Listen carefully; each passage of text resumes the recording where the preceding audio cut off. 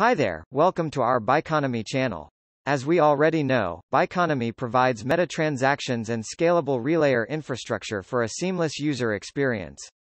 So today we will discuss and show you how you can integrate Biconomy in your dApp and give your user a gasless experience. So, in order to integrate Biconomy in your dApp first, let's go to dashboard.biconomy.io and register my account with email ID and a password. After registration, you will be redirected to the Biconomy dashboard. Next step is to verify your mail ID through OTP, which will be sent your email ID with you have registered on the dashboard.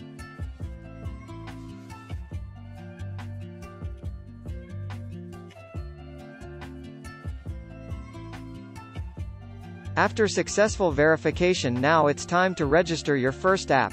Click on the Register button, give a name to your dApp, select the network you are building on and click on Save.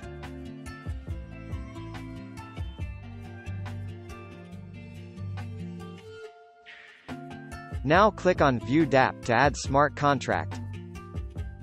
On the dashboard, you have a limit module, where you can set limits based on per dApp or per user or per API. Here, you can edit the limits in order to prevent the misuse by the user.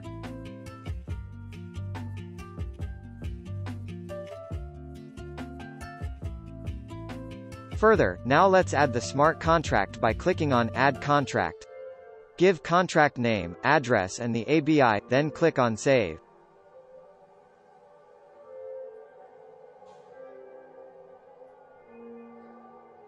Congratulations, you just added your first smart contract. Now let's go to the Manage API section and register the methods on which you want to enable meta transaction.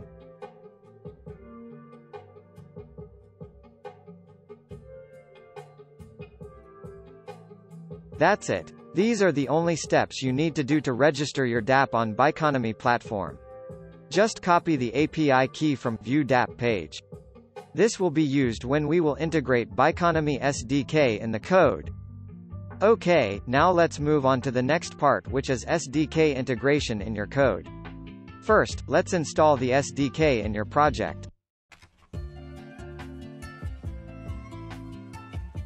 After the SDK is installed, the second step is to import Biconomy in your code.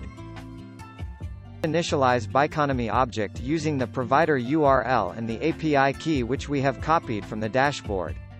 Now pass this Biconomy object in the Web3 object. Next, you just need to do one last step. Write your code inside Biconomy Ready section. Biconomy on event will check if the Biconomy object is initialized properly or not. In case of error, handle error in Biconomy error section. Great. Now you have successfully integrated Biconomy in your code. Now just initiate your transaction and provide your users with gasless and seamless transactions. Thank you for watching. In case of issues, reach out to us on below channels.